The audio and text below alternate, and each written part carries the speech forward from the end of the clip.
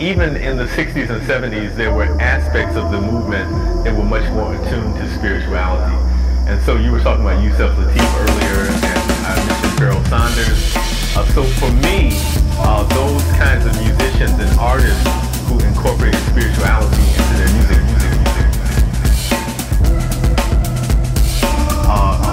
that awareness ran parallel with kind of my political awareness. So at the same time I was becoming aware of the Black Panther Party, I was becoming aware of John Coltrane.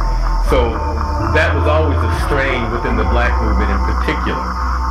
There were always tendencies that had a much more holistic approach, and which understood that it wasn't just about politics per se, but it's really about the transformation of ourselves and the attunement of ourselves with the rest of creation, and moving in a way which creates harmony